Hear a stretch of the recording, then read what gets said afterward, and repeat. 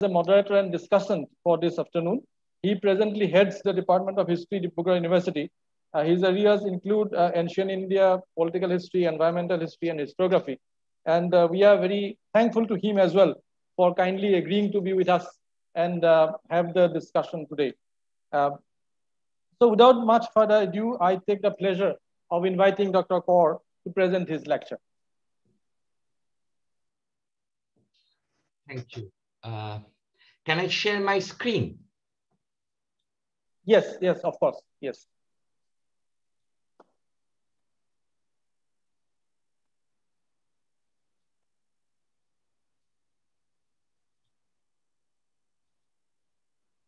I hope you can all see it. Yes, yes. Yes. Thank you. Thank you, Jaydeep, for that very kind introduction. Thank you, Vice Chancellor Professor Dash. Thanks, Sonanda, and everyone for taking time off your schedule to attend this. I must apologize at the beginning that this is not yet a fully finished paper, rather a set of very rudimentary points that I wanted to share with you today, primarily to get your initial feedback. In the interest of extended discussion, I would try not to use up the entirety of the time that has been allocated for the lecture. Because of my current location, my opportunity to interact with such a knowledgeable audience is very limited. Therefore, I would like to make full use of that. It is a matter of great delight to be back in Assam, even if only digitally. I'm deeply grateful to the Krishnakanta Handikai State Open University for inviting me to deliver this lecture named after the earliest pathfinder of our field. It is an absolute honor. In fact, today, I want to start with a letter written by Professor Bhuyan in 1945 to one of his sons, when the latter got the, this thing is not moving. Yeah. When the latter, the son got a position in the British Indian bureaucracy at Tura, the headquarters of the Garo Hills district. My heart is at peace now that you are an extra assistant commissioner, the highest career which one of our position can expect to attain. The 51-year-old father wrote to his son. He himself was working as an officer, the provincial publicity officer of Assam at that time, a veteran with long acquaintance of the ways of the frontier establishment. He crammed all useful career advice he could think of for his son in 3 closely typed pages. How he must keep the DC, the deputy commissioner, well pleased, how he should avoid making uncharitable remarks about his colleagues, how he should familiarize himself with the area and what books he needs to read for that, how he should start saving, how seriously he should take the departmental exams, and so on. But I'm particularly taken by this sentence in Dr. Bhuyan's letter, and I quote, "There is no subject with which an ESE, an extra assistant commissioner, will not have to deal, either in his executive or judicial capacity, from matriarchy down to the supply of mustard oil." And the meticulous historian was being literal here. Officering in the northeastern frontier of British India certainly involved dealing with matriarchy, with mustard oil, and with a great deal of things in between. In today's lecture, however, the focus is not so much on what the officers did or did not deal with, but on something that Dr. Bhuyan repeatedly emphasized in this lecture: experience. It is the duty of every parent to give the children the benefit, sorry, my screen is slightly moving, the benefit of his or her experience which is generally bought at a very high price. Dr. Bhuyan wrote in the end, all this advice, he said elsewhere in the letter, was to cover the gaps of your inexperience. He was talking to his son.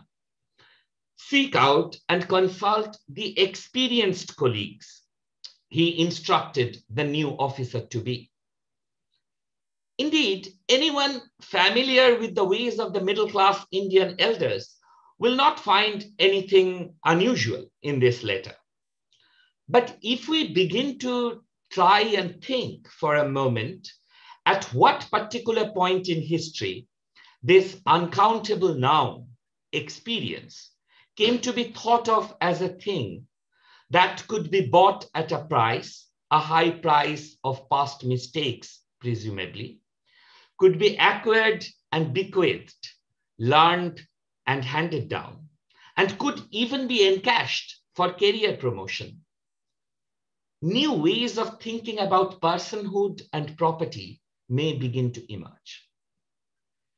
I can certainly not aspire to offer a comprehensive examination of such a broad and decidedly philosophical issue in less than 50 minutes.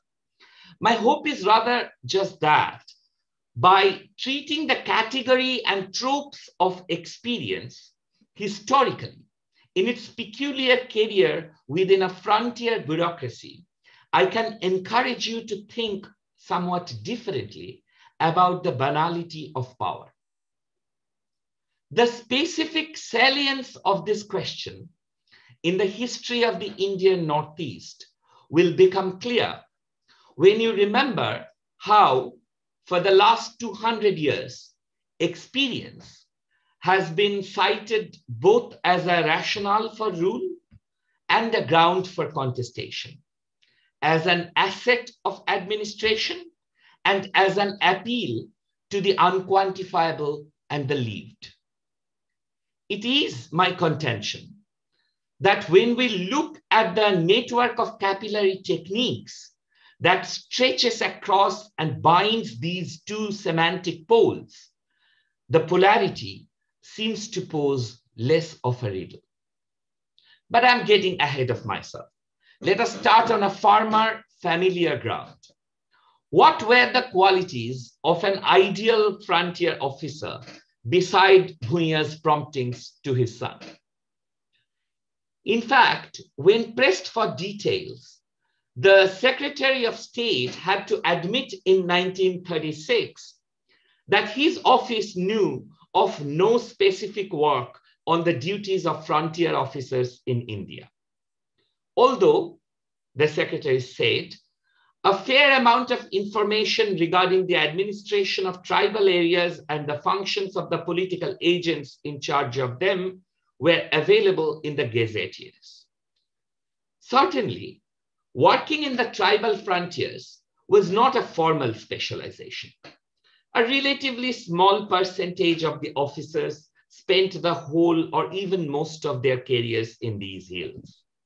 And yet, even a cursory glance at the English archive makes it amply clear that suitability and success of frontier officers were measured against rather specific expectations.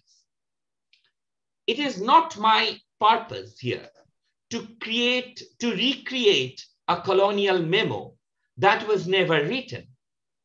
It may, however, be useful to look at a post-colonial wish list.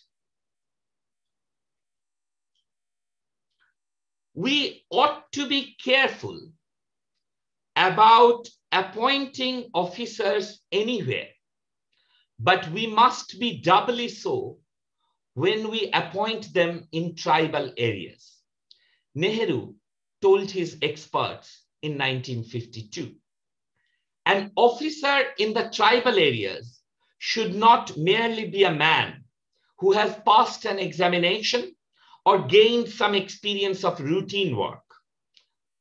An unenthusiastic officer who just sat in an office for a few hours a day and for the rest cast his fate for having been sent to an out-of-the-way place would be completely useless. So Nehru said, the man who goes there as an officer must be prepared to share his life with the tribal folk. He must be prepared to enter their hearts, talk to them, eat and smoke with them, live their lives, and not consider himself superior or apart. Then only can he gain their confidence and respect, and thus be in a position to advise them. Nehru's officer, therefore, was to go to these people with friendship and affection, to develop a sense of oneness with these people, a sense of unity and understanding, and to particularly try a psychological approach. These are all his words, of course. Indeed, Nehru underscored the importance of psychological integration of tribal frontiers with the new nation state, changes that he called much more basic and intimate than mere political integration, particularly because the whole of the Northeast, and I'm quoting Nehru again, the whole of the Northeast frontier had been conditioned differently during the past generation and even in more recent years. His words again. So this was 1952. Within 6 years, the imposition of the Armed Forces Special Powers Act would horrifyingly illustrate the limits of the psychological approach. And in another 6 years, the government of India would secretly invite the old British officer Charles Posse back to the new state of Nagaland to work his charm to persuade the insurgent independentists that the union with India was the only solution. This is Posse, but this is a picture from the 1940s. What is this undying power of colonial officery into which the post-colonial state cannot help but tap in? This popular Raj nostalgia in post-colonial Mizoram that David Zhu writes about. The 1965 Mokokchung Town Hall meeting felicitated Charles Posse, saying, "There be hardly any village in the Nagaland which you had not visited. A great and able administrator as you are, you marched on foot from village to village. Your deep experience of the Naga people makes you a perfect arbiter." Experience seems to have a special purchase in frontier administration on all sides of the divide. Its ubiquity in the colonial archive often makes us forget the historical conditions for the emergence of this ubiquity. Its role in nurturing a climate of juridical and administrative exceptionalism, exactly the kind that we have come to associate with the northeastern frontier of British and post-British India. If it appears nebulous to us, its imprecision was the precise motor of its productivity.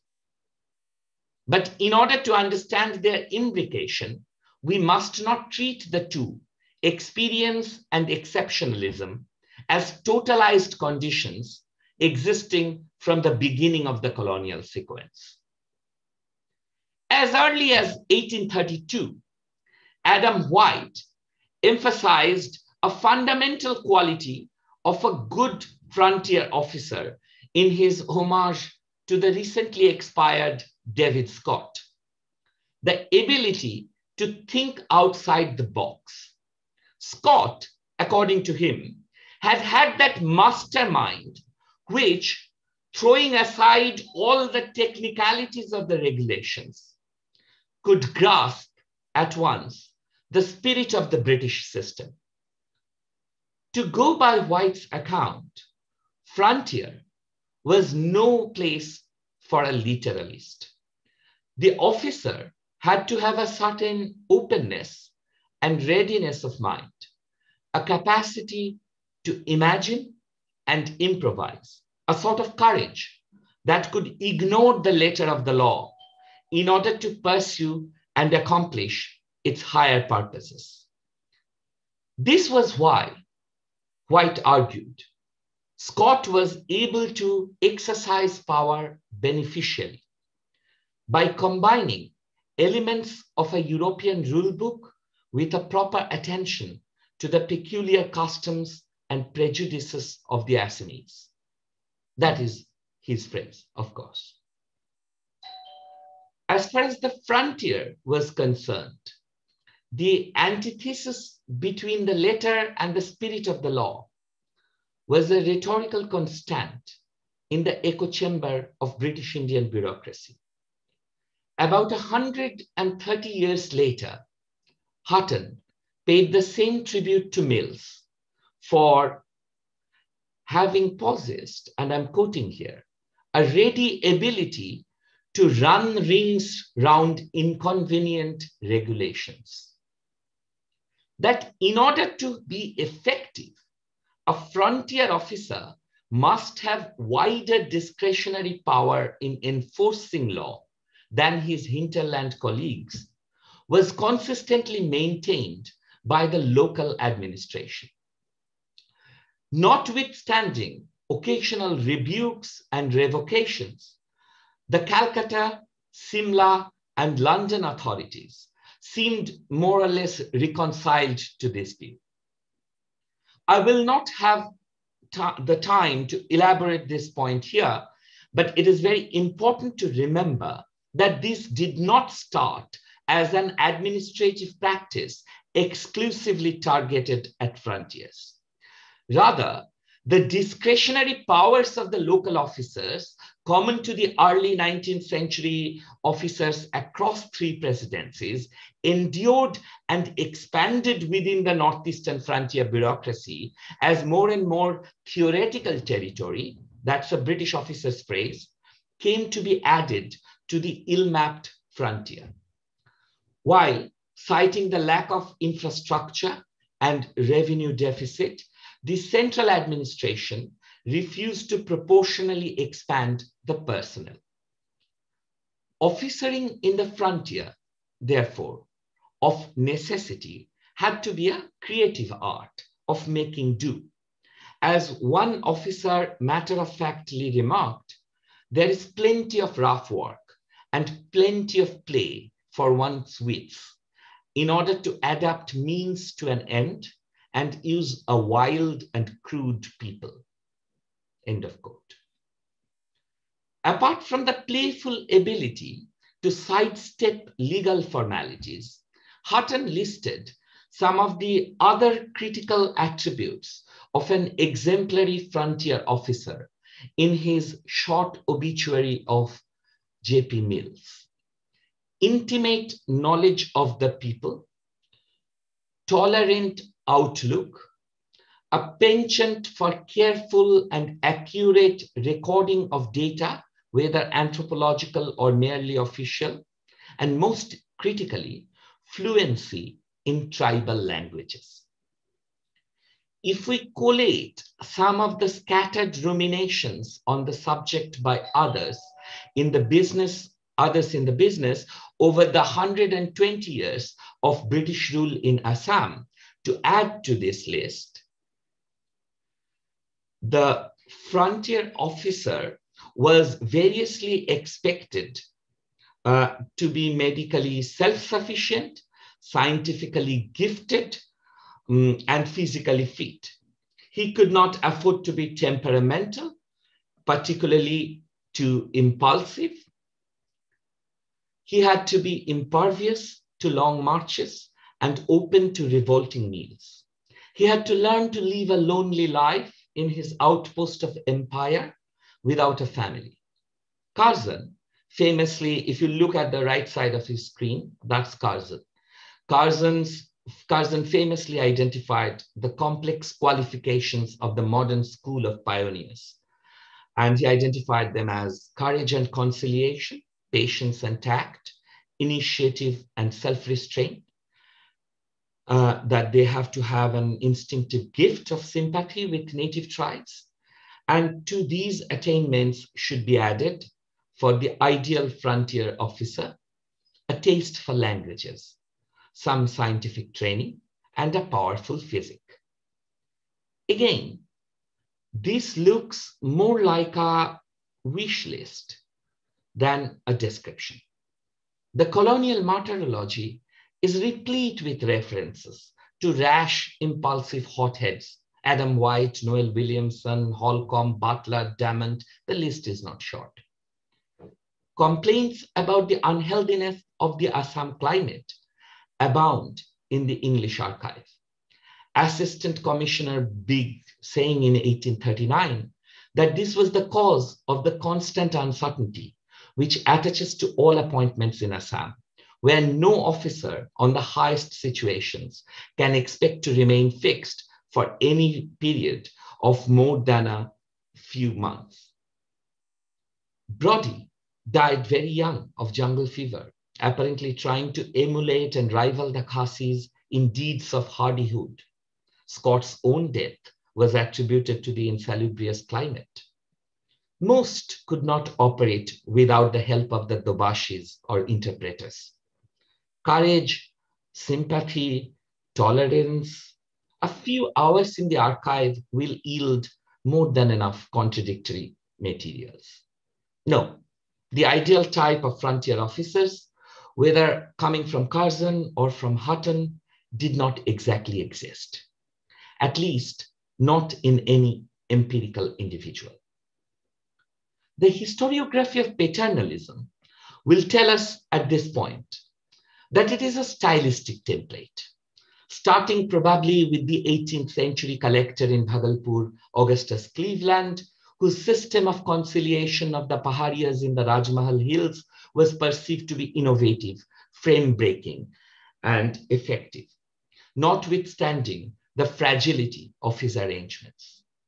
The first Chief Commissioner of Assam, David Scott, was in fact dubbed the second Cleveland. And in the many seminar eulogies written after his death at 45, references to his intimate knowledge of the terrain and the tribes and his out-of-the-box thinking abounded. And partly, the historiography of paternalism will be right. There are excellent works in this tradition in South Asian history, from the unforgettable classic of Eric Stokes in the 1950s to the magnificent Great Agrarian Conquest published by Niladri Bhattacharya in 2018.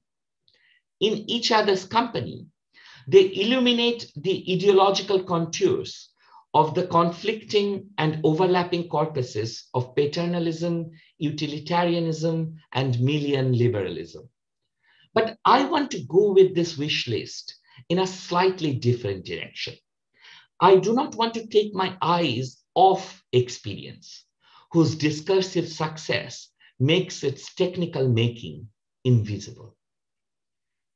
In this sense, experience is a black box in this historiography.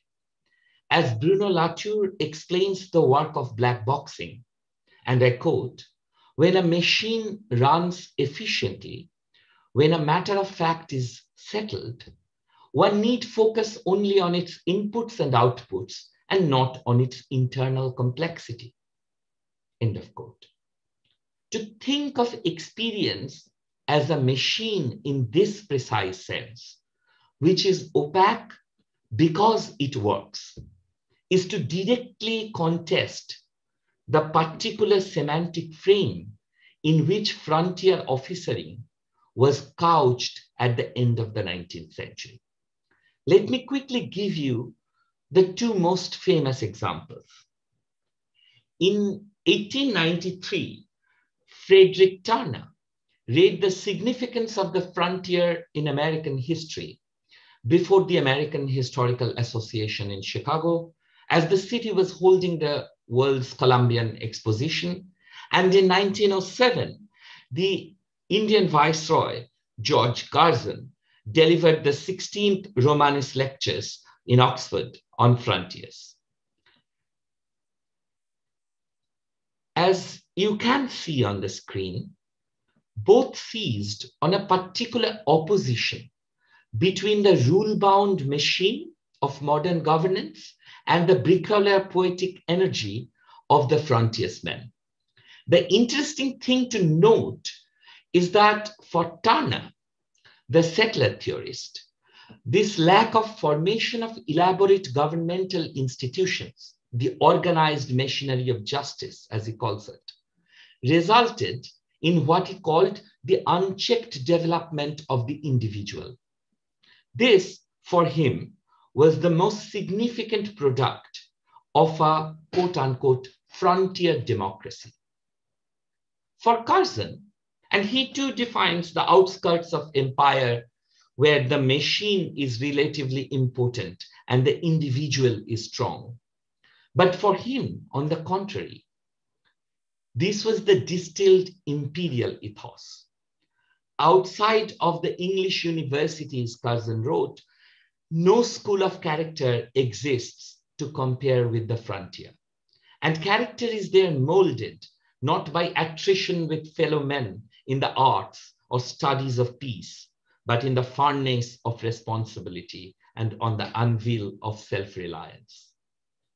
Both these texts speak of frontier as an experience, but also as a confinity of techniques. In the black box of experience, all these bucket list items,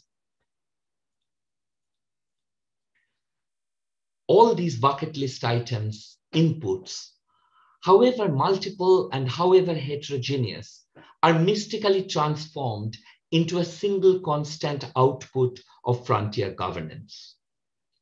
Precisely because techniques can operate indifferently to the ideological template, they can be harnessed simultaneously to frontier democracy and frontier colonialism. Between the publications of Turner and Curzon in 1899, George Henderson published an essay on frontier warfare in India, drawing on recent histories of both northeastern and northwestern frontiers, where he was making a very similar case for improvisation, discretionary power, and intimate knowledge of the terrain and the tribes. One of his recurring complaints was that despite a long tradition of the British Indian Army to fight difficult wars in the remote and inaccessible hills, the British Indian Army could not benefit from its past experience. This was because, he wrote, experience was regarded as the private property of individuals, not as a public asset to be applied to the benefit of the army as a whole. This line, more succinctly than all my ramblings, sums up the conceptualization of experience as a government fund, a public asset, a common resource from which individual generals can successively draw. For the frontier officers, the imperative of making experience a linguistic event, an epistemological phenomenon that is discursively organized in particular configurations, cohered in the form of a particular genre. Two diaries. I do not have to tell this audience how critical Turing was in the scheme of governance in the northeastern frontier. In most stretches of the frontier, for almost the entire period under consideration, direct state actions in the hills, such as tax collections, magistrate courts, expeditions, surveys, and tours, were confined to 3 to 4 winter months. In these months, officers were often on the road to the hills, and more consistently from 1861, were advised to keep their detailed tour diaries, noting down the details of the daily events, including numbers of marches, calculation of distance and direction, location of possible coolie supplying villages, useful contacts, descriptions of unusual or profitable botanical, zoological, or geological specimens, and so on. The very form of the tour diary, organized under individual dates, as you can see on the screen here, it foregrounded the everyday in the exceptional zone. From the 1870s, this genre began to become more and more substantive in both size and quality in the hill districts, reaching almost an art forms in the hands of the likes of Woodthorpe and Hutton.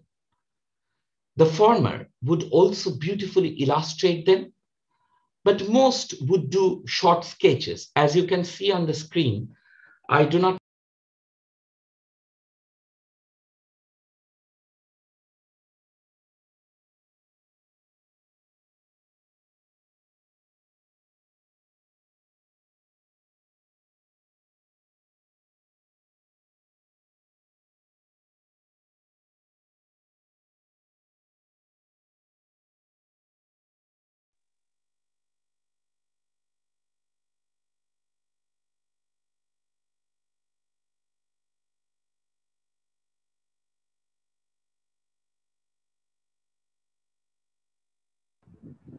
Jadita, I think he lost his connection. Yeah, he will join. He said this.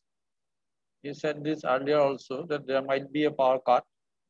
So we will wait for 1 or 2 minutes.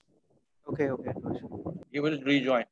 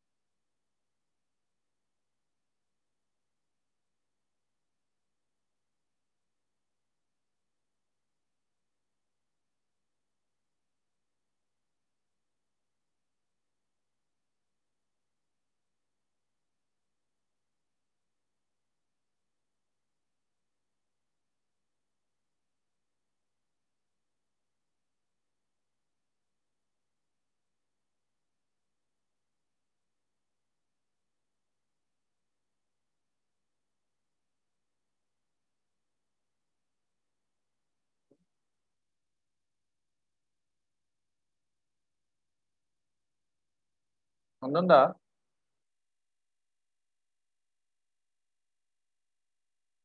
Hello, Joydeep. Oh, what to do now? Because he said that he might be disconnected. Exactly, he told us. He told us there might be some power disconnect. Yeah. So do you have any alternative ways to No, he said that he will be joining from mobile. So I'm just waiting to get his mobile, connected. I'm looking at it. But meanwhile, what should we do? We should we, you know, because it is in between. Probably he has something to say more. So, wait for 5 minutes. Right, sir. Wait for some time. Wait for 5 more minutes, then probably you can continue. Yes, the yes, he is discussion. joining. He's joining. He's joining. He has covered almost 95% of its matter. He has joined. He has joined. Navanku, make him host. Bodhi. Yeah, doing.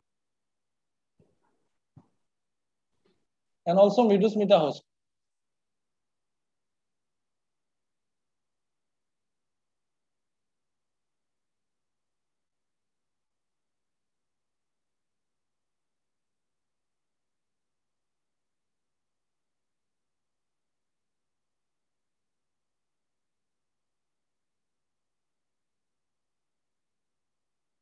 Yes, Bodhi.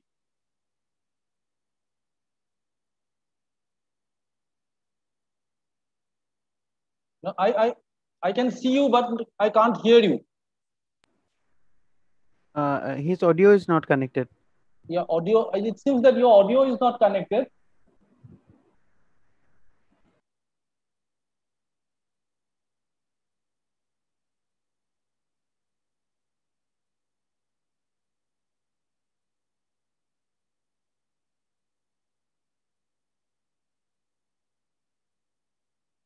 No, I can see you, but I cannot hear you.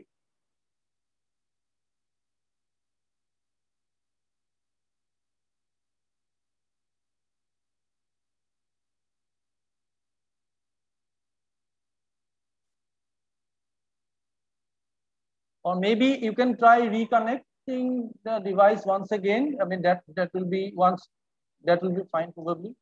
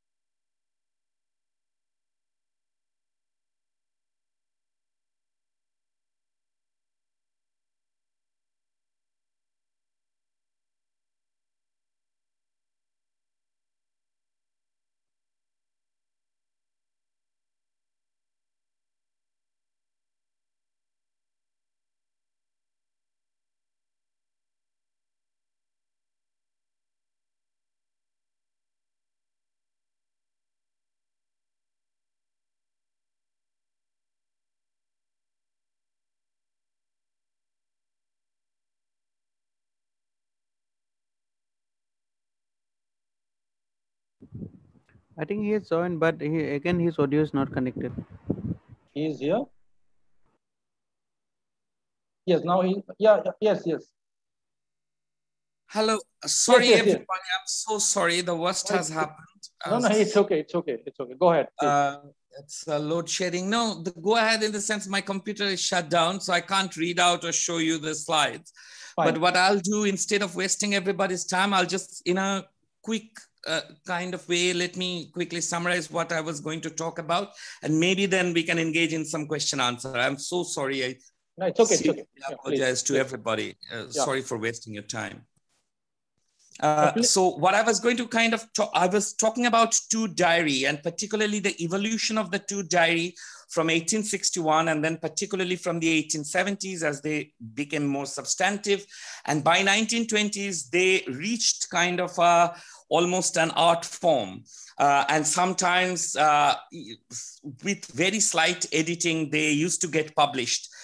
If they were considered interesting, they used to get published in several journals, etc. It became a genre that traveled from the interior of the colonial state to the public domain. But if we look at so I was trying to think about how this particular form of Two Diary made the experience accessible. Right? It created a notion that the journey and whatever the officer was seeing and was of interest was being captured and distilled, and reading it, the readers could actually access that encounter. So that was particularly, I think, a very, very important moment in the process of what I'm calling the invention of experience. And if we look at the kind of the mundane histories of these two diaries, what used to happen with the two diaries? Because I'm sure a lot of us have looked at these, as sources, but it's only much later that I found out that these diaries were supposed to be read only by the chief commissioner. But when there was a new deputy commissioner or an assistant commissioner, then sometimes the chief commissioner would lend these to this new district officer to learn from the past. So this idea of what I was talking about earlier through Henderson, the idea of past as a public fund, as a public asset, that it is not individual proprietary kind of experience, but it is something that needs to be recycled and kind of reinvested in the government's memory, right? And here the play between archive and experience is I think very, very crucial. So that was one set of issues that I thought that would be very interesting for thinking about the invention of experience in the Northeastern frontier. The other part, of course, is the language, right? And because until the middle of the 19th century, Sandanda, please let me know when I should stop. I can't see the time. I'm just speaking offhand, so please let me know. You can continue. Yeah, you just continue. Please let me know. So yeah. The language question is obviously very, very interesting, right? Because from what happened that until the 1850s, most of these officers had no formal training in these languages. And the way the Haileybury kind of college servants were trained, they would be taught for a few months two classical languages of India, Persian and Sanskrit in England, and they would learn the characters. They could barely read a book, and then they would be packed off to India. Most of the Assam officers would arrive in Calcutta, where they would stay for 6 months, and then they would nominally enroll in Fort William College, but it didn't really have a proper language instruction course. So what happened, they would all hire native interpreters and then went for examination. Now, those who learned the language were exception, and particularly in the case of Assam, not the rule. But this changed when the Public Service Commission in the 1880s tried to provincialize service, and therefore increased it said that 1/6 of the total post of imperial post should go to the provincial service. And in all these rejigging of the imperial bureaucracy, which they were trying to downsize and racialize in a less explicit way, one of the upshots of that was that now from 1887, the departmental examinations insisted that learning the language of the district you are serving in is absolutely crucial for your departmental exam, which means that you can't be promoted unless you learn the language of the district you serve in. Now, there are two interesting issues around this. One is obviously that there was a time, it was a time-bound acquisition. You have to learn it while you are serving, or at least within 1 year after you have left the district, which meant that it was in Assam, all the plains district of Assam of the Brahmaputra Valley, where obviously the language was Assamese, and Naga Hills was also classified as the vernacular as Assamese, while all the Barak Valley districts, Kachar and Sylhet, as well as Goalpara, had Bengali as their vernacular, and Garo Hills and Khasi Hills also had Bengali as their vernaculars, right?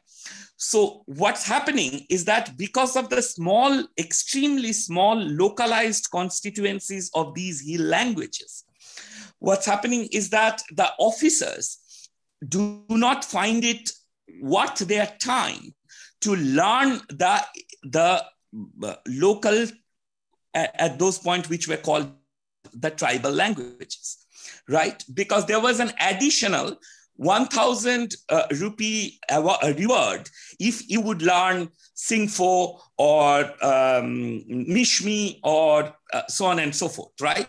14 language groups were identified, but those were optional. And because of the low, extreme localization and small demographics of these languages, officers tended not to do that.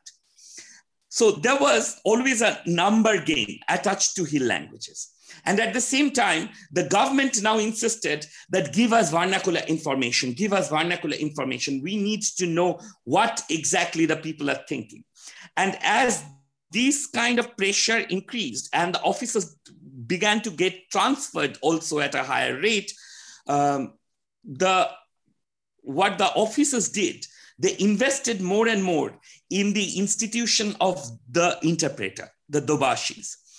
And the massive rise in social status between 1890s and 1920s of these interpreters across the hill districts, but particularly in Naga and Lushai hills. This happens at a rate where the British are depending on these dobashis to learn a few words, and more importantly, to conduct expeditions and to organize the labor logistics, etc., etc. So there is another fascinating history of what this fluency in tribal languages actually meant, right? To cut a long story short, so I trace this story and then I talk about how after the 1919 representative government coming, with the coming of the representative government in 1919, then the Assamese middle class began to vociferously protest against financing the language projects of those small hill languages which did not have grammar books yet. So, a language like Galong or Idu or Miju, these would have to wait until the 1970s to get their first grammar books and lexicons. So the interesting thing is that the electoral logic, as it entered the logic of frontier governance, it simultaneously changed the community into a constituency. And there, particularly the numerically small groups continuously lost out. So the terrain of experience and this whole kind of myth about the fluently speaking frontier officer constantly touring, always in touch, it is much more complex and quite unlike that, in fact, I suppose. So that's the other point that I wanted to make. And the final kind of, at the final point of my essay, of my lecture, what I was kind of trying to point at, that how in 1927, with the coming of the Simon Commission and the kind of hardening of the representative government's logic, and the frontier officers, particularly led by John Henry Hutton, their determination to use the representative logic to participate in the Simon Commission proceeding, to claim autonomy, kind of paternalist autonomy for the excluded areas, the hill and tribal areas, how there, in that moment of manipulation, the whole notion of experience then began to travel once again to the notion of the mystic, of the inner truth of the community. And from 1907, the publication of the Tribe and Caste monograph series and the kind of the increasing importance of codification of customary law, etc., all these combined, and in the moment of 1927 to 30, we see in Simon Commission, then experience becomes another trope, another category from which now to claim that colonial rule does not understand us, and from which to kind of claim a kind of a pre-discursive entity that is not subject to historical conditioning or structural conditioning. So in this way, I was trying to think about how experience started its career as an administrative category and was quite crucial in the functioning of the frontier bureaucracy, how it kind of mobilized the axis of language and custom and kind of presented a readable, accessible form, presented experience as a linguistic event in the genre of truth diary, and eventually how then this could be reappropriated by the new kind of emergent diction of nativist identity, where they could take over some of the techniques and use the same black boxing to produce the exact opposite political result. So I guess I'll stop there.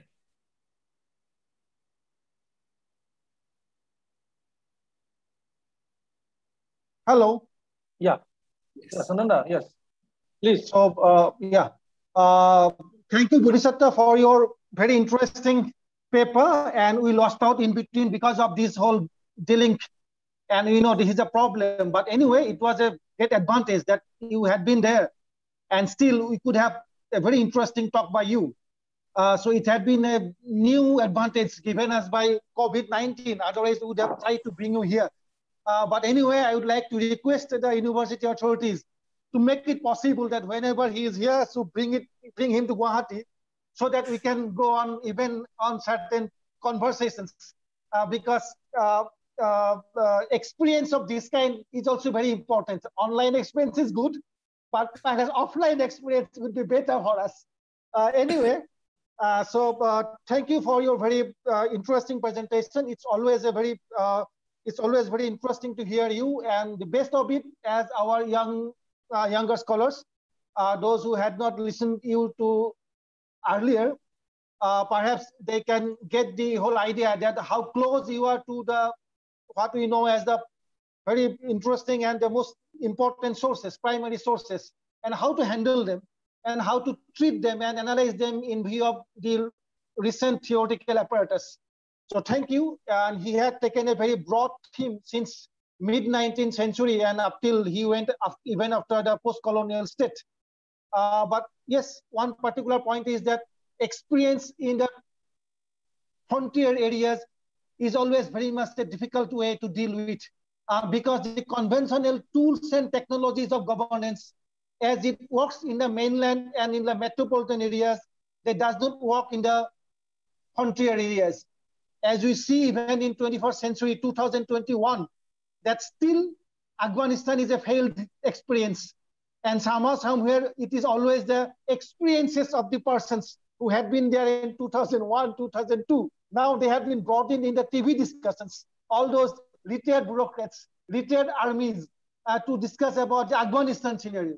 So somehow, somewhere, the problems and the governance of the frontiers, it always exists. That was something to have a broader comparative understanding. But anyway, you had been talking about that as it was progressing since the mid-19th century.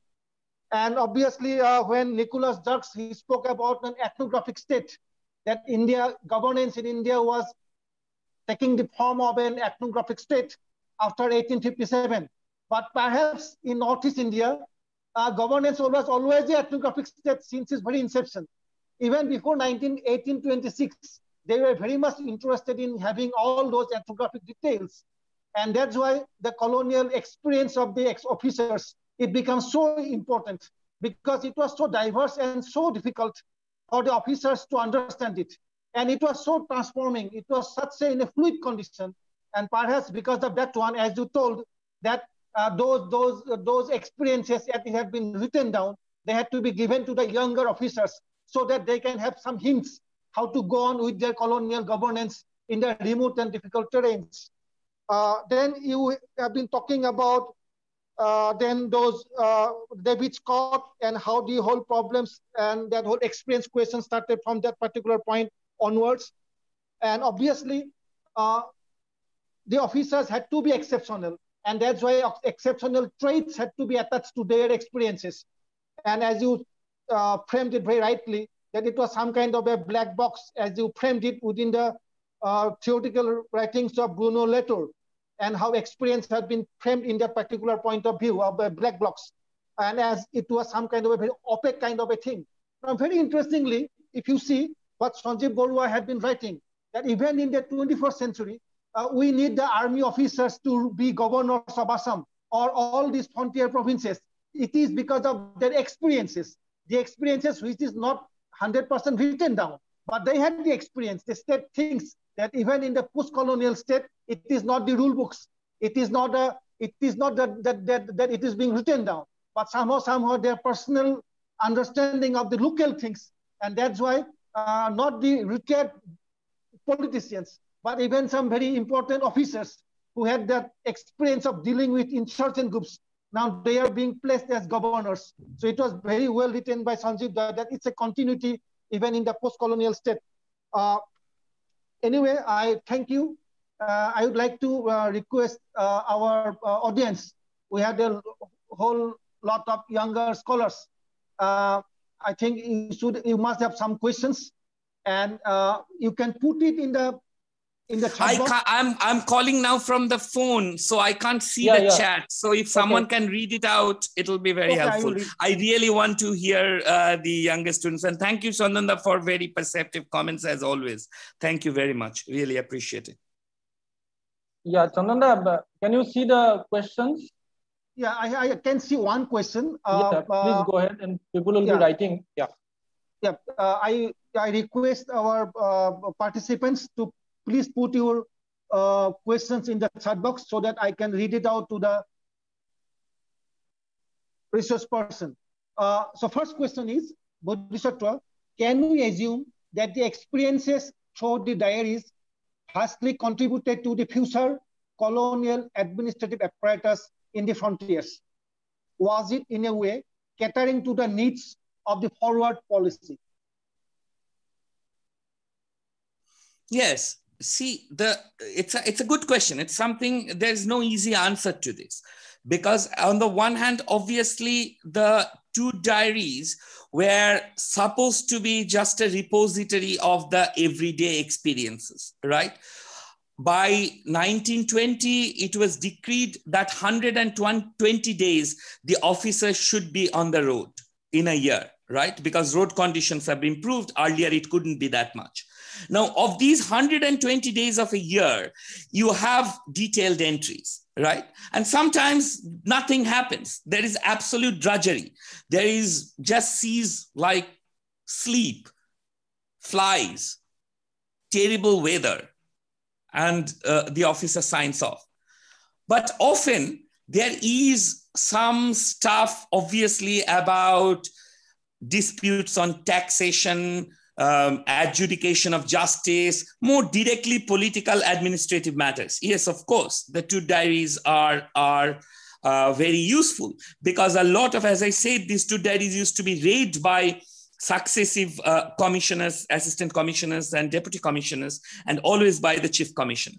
But the two diaries had an official and unofficial status. I probably didn't mention this, which is to say that no action could be made on the basis of reading two diaries. So if the district officer noted something in the two diary and wanted something to be done, wanted an order to be issued, then they had to order officially, writing a separate letter to the chief commissioner.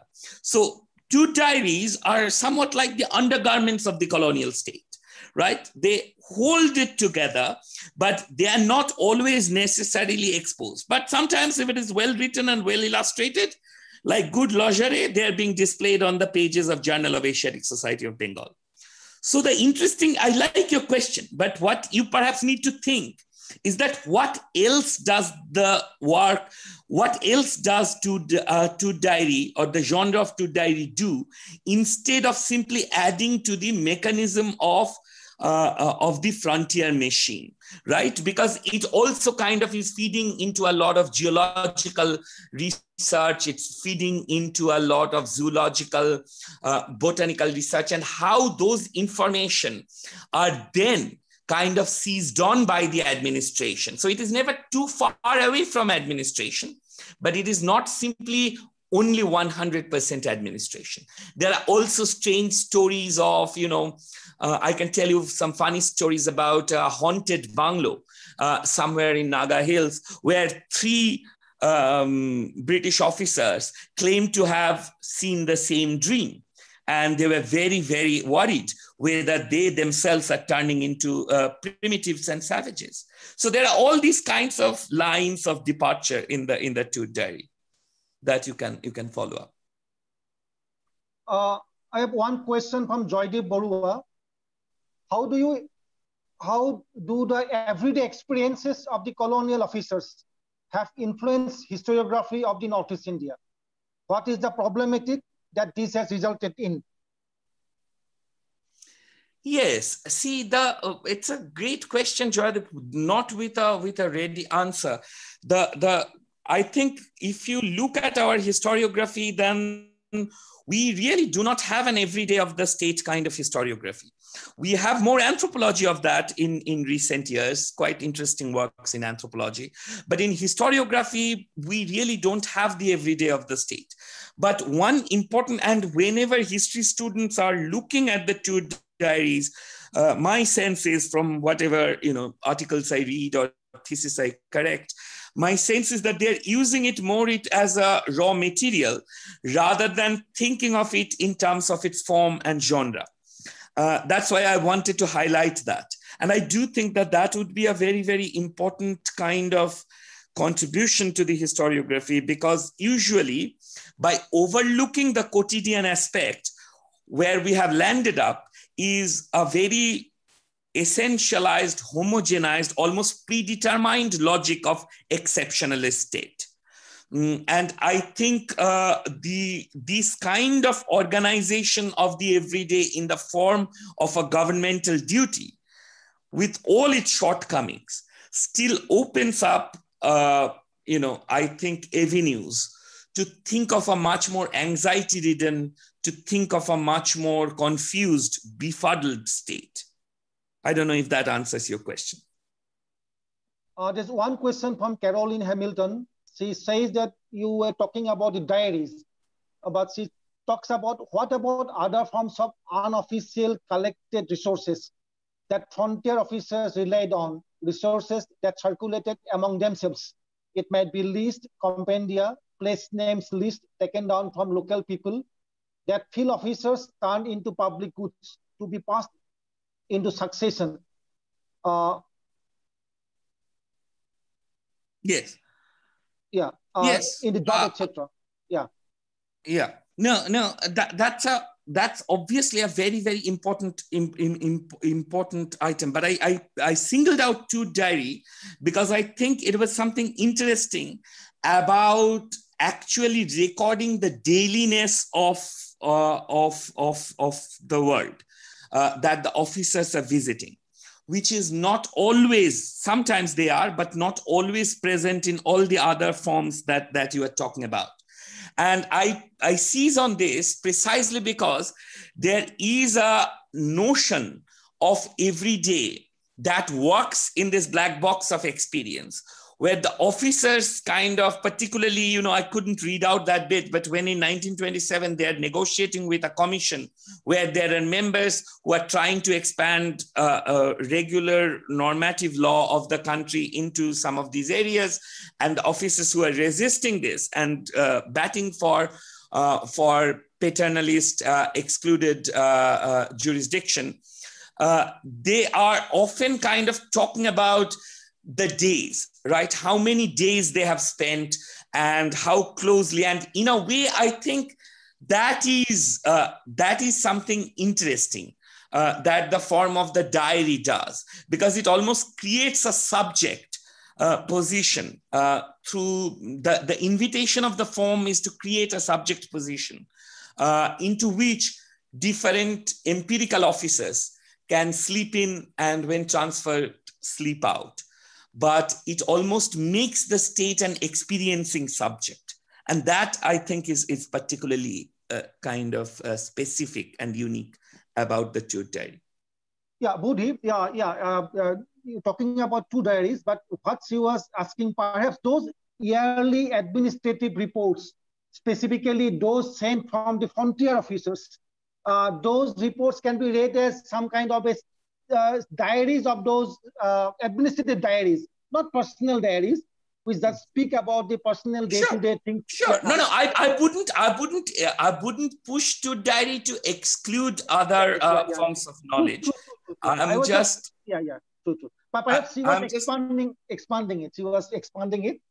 Yeah, that's it. Yeah.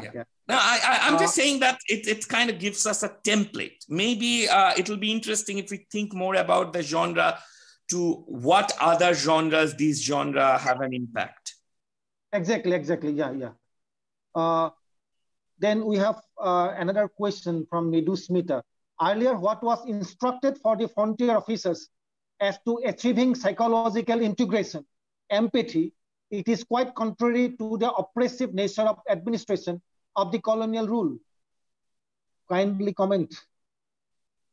Sorry, I couldn't get the question. Exactly. What is the question? I am reading it again.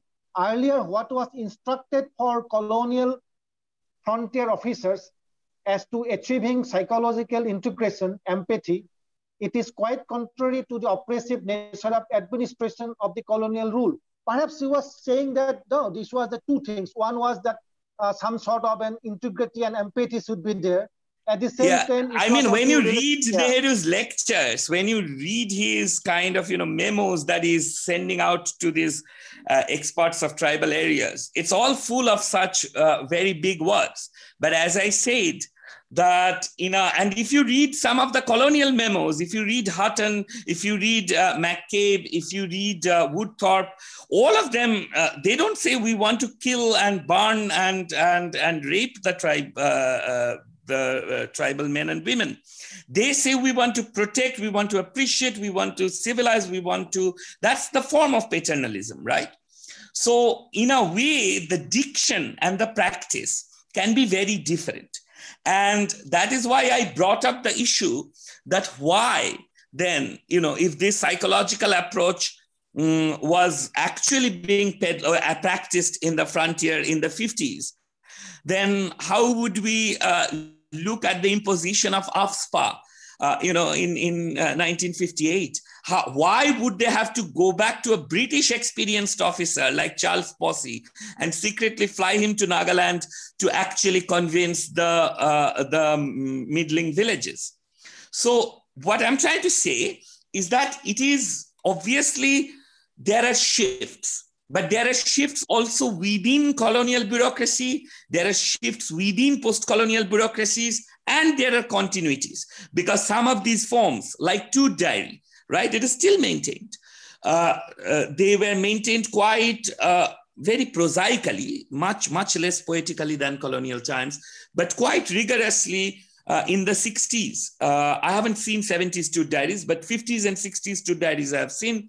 And they're quite substantive and quite aping the colonial style. So the idea is perhaps not to take these political labels prima facie, but to look at the specific work that each configuration of power does. So so just because a state says, I'm protecting you, the actual reality on the ground may not be so, right? Yes, Bhuti, the whole idea of trying to understand the frontier governance, I think, again, it is not a monolithic experience from the post-colonial point of view. When you were talking about Nehru, obviously, he was influenced by Alwyn's ideas. And when Alwyn was writing philosophy for NEFA, that is also true. At the same time, APSPA also came up. So these are two different trends which was happening simultaneously. Sure. There are always lofty ideals, not necessarily they're empty, but those lofty ideals are always muddled by more profane practice. And I think that is true of most political conditions. Yeah, there's another one. How British administrators successfully handled the diverse ethnic tradition through their well-planned policy. Jotin Metz. Well, that'll take a book, Jotin. Yeah, true. Yeah, that will take a book. So maybe all we can say is that they were not simply recording and managing. They were also producing these identities in lots of very influential ways, right? In the ways they arranged their settlement policies, the way they taxed, the way they fixed particular dressing, the way they disbarred them from building different kinds of houses. They were often solidifying particular identities into the ethnic categories they themselves invented. So this is not a simple process of managing. It's much more interestingly a process of creating. Yeah, Bodhi, now we have one question from Huiton. Professor Kerr, do you think the experience of the men on the spot were mostly fragment in nature? Hence, it was difficult for the Raj to translate those experiences into universalizing projects of imperial strategies in the frontier governance. Fantastic question. Thank you. I would say I've thought about this, and my immediate response would be that let's look at the myth of the man on the ground, right? What I was trying to, because there is always in the colonial archive, there is always this kind of metaphysics of the man on the ground, right? Every time there is a policy pushback, anyone wants to contest something, they're always doing it on the man on the ground, right? Now, if we unpack this, and in a way that is true, but what is important to understand that man on the ground does not have an immediate access to the reality. The man on the ground, like the man in the chamber, accesses this world through certain narrative frames, through certain semantic codes, through certain ideological and discursive practices.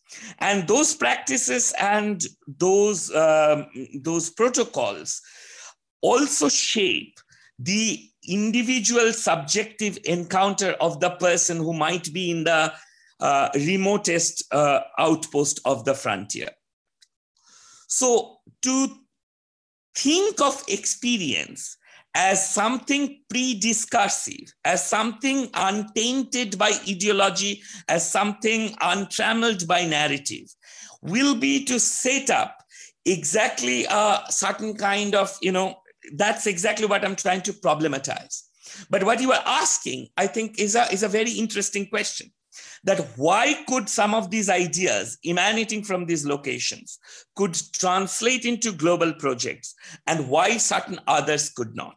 And I think that is exactly where the unevenness of power needs to be mapped and spelled out by historians on a case-by-case basis. So thank you for that question. I really enjoyed it. I think we don't have much questions. I would like to thank Budhi. I think everyone is bored, but thank you for... Bored. They asked lots of questions. And everyone, I'm sure everyone liked it very much, and because it was really very interesting. Towards the end, I just want to come up one particular point. What in a recent book by Thomas Simpson, he was writing about the frontier in British India, space, science, and power in the 19th century. And he was suggesting that by the late 19th century, when the whole process of governance, of knowing and governing, it had already encompassed the whole of British possessions. The agents of empire widely constructed India's frontier at what Michel Foucault has termed as spiritual spaces. And he said that the British agents of empire conceived of the frontiers as productively strands. And perhaps this strandsness and whatever that it was very difficult to comprehend, it remained in most of the British writings. And that's why the British frontiers were troubled as much by the extension of conventional forms of imperial power as the excessive challenges that frontiers often presented. It is Simpson's understanding, because it was continuously on the flux. It was so difficult terrain to rule and to be disciplined. And perhaps that's why the whole experience and experiences of everyone from 1850s to 1950s. And still, we think, even in the post-colonial period, the experience of each and every officer, it still counts to go for the next stage. Thank you so much, Bodhi. Thank you. Joydeep.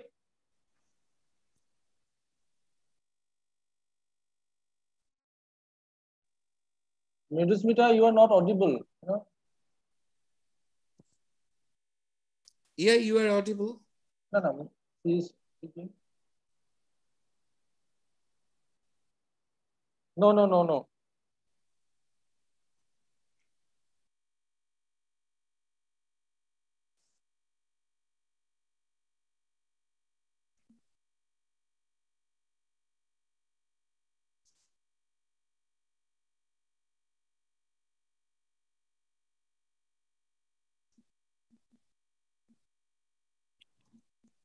Madhusmita, kiba headphone logo ase niki? Oh, anyway, so we cannot hear you. So you know, it is actually the formal vote of thanks you were supposed to be giving.